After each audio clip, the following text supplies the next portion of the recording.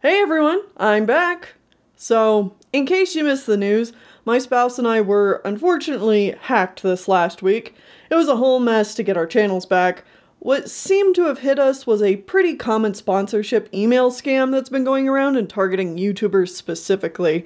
And since our accounts were linked via Google, that means that when one of our accounts was compromised, both of our accounts were.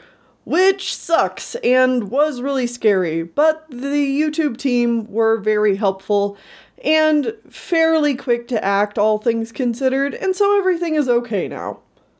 Anyway, being without a Google account for nearly a week left quite a hole in my day-to-day life, so I had to find something else to occupy myself so I didn't spend the whole time worrying about the situation.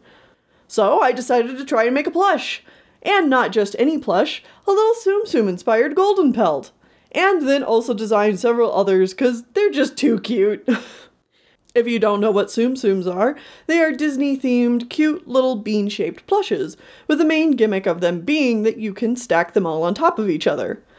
A cute concept and very easy to format and just make mountains and mountains of these little guys, and oh boy howdy has Disney done just that. They're unfortunately mostly only a thing in Japan nowadays. I remember when they first came out around 2013, and the Disney stores would have a big old shelf of these things, but you really don't find them that much in the US nowadays. Which does make me sad, because did you know that there's a whole bunch of Kingdom Hearts Tsums?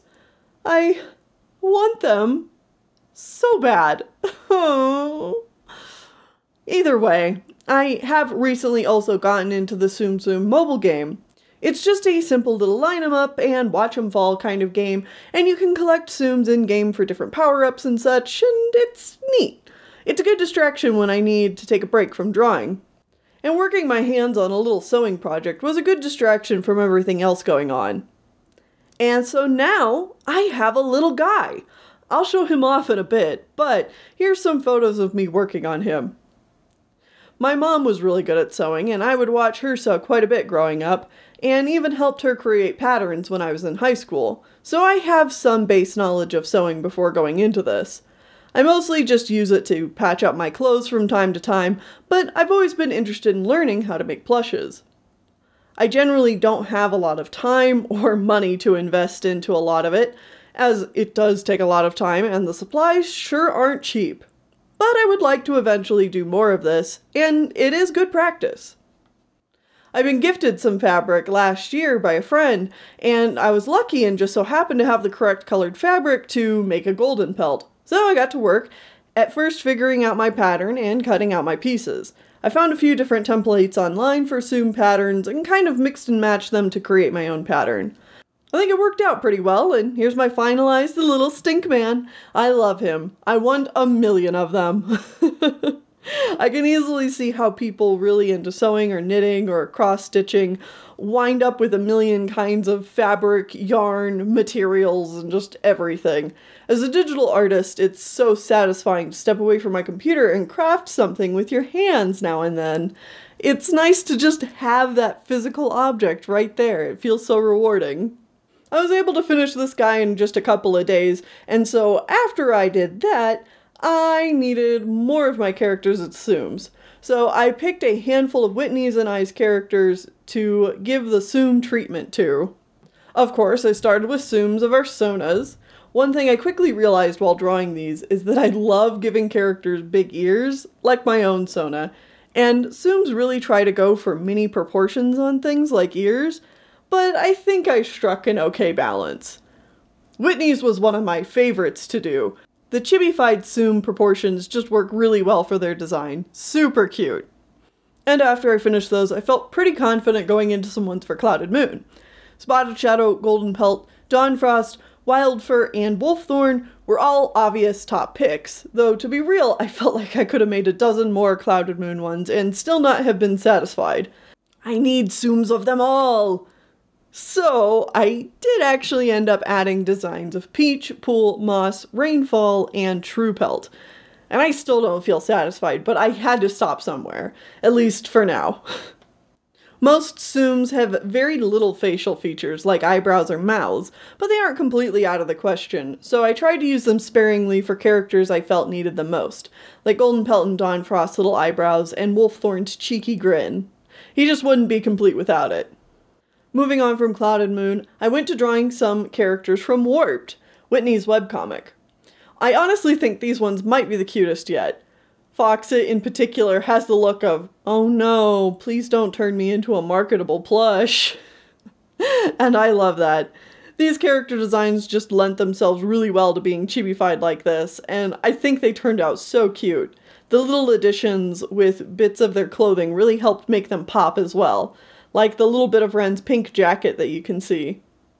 Essie, of course, was interesting to do since they don't have eyes, which is a pretty uniform part of most Tsums, but I think they also turned out great. A perfect little trio.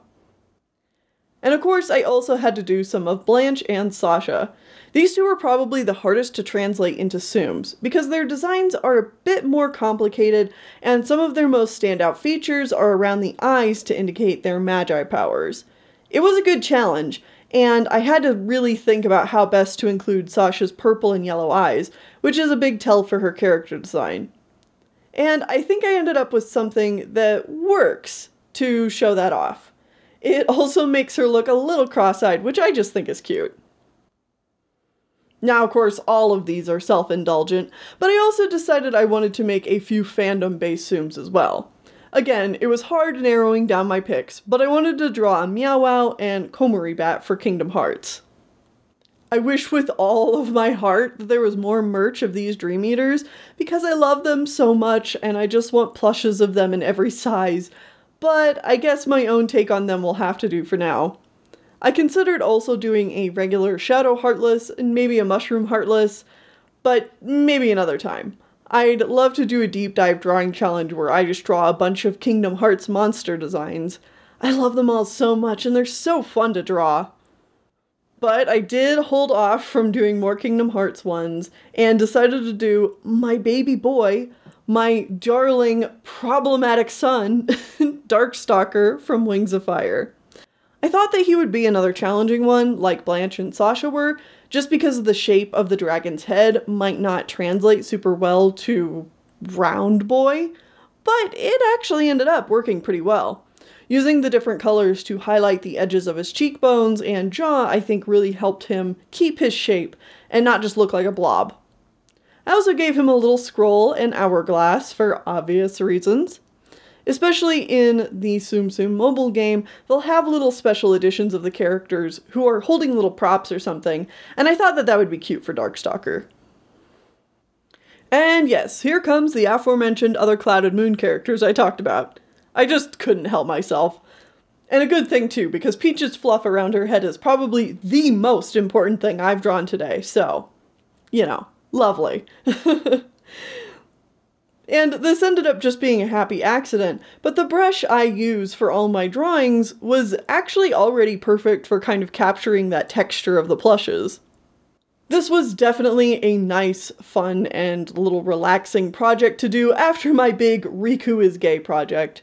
Next, I've got to work on my next Zodiac Animal Mage prompt, and I've got a couple of big Clouded Moon things that I'm in the middle of, so I really just needed to do a small thing before jumping back into other big projects, including getting more animation done for Clouded Moon Chapter 2. So yes, all of that is still being worked on, and wish me luck as I dive back into all that. There should be some really fun stuff to come out this year, and I already feel like I'm on a good roll. Anyway, some of these little guys will be going up on my Redbubble as stickers and magnets and socks and the like, which is fun. If you liked these and would like to see more, let me know in the comments below who else you would like to see. It can be from anything, and maybe I'll do another batch of these in the future, because these were fun. I'd also love to see people do these for your own OCs. If you do, make sure to share them with me on Twitter or through the fan art link below. Have a fantastic week, everyone, and be sure to stay inspired. If you're inspo tanks and make no mistake, you've come to the right place. Just give Tennelle the time to straight up blow your mind with a new show of drawing a play.